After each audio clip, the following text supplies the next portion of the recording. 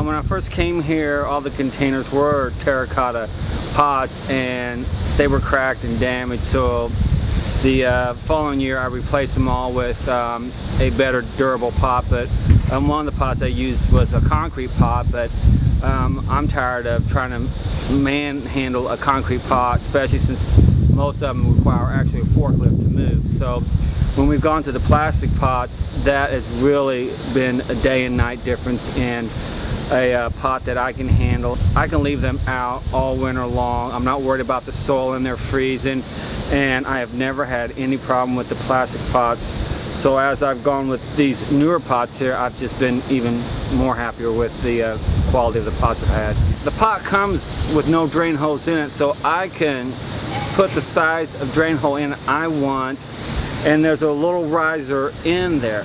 So I'm able to put the drain hole on top of that riser, and I have a 2-inch reservoir in there for holding water. So I don't have to have, like some other plastic pots, a separate plastic saucer.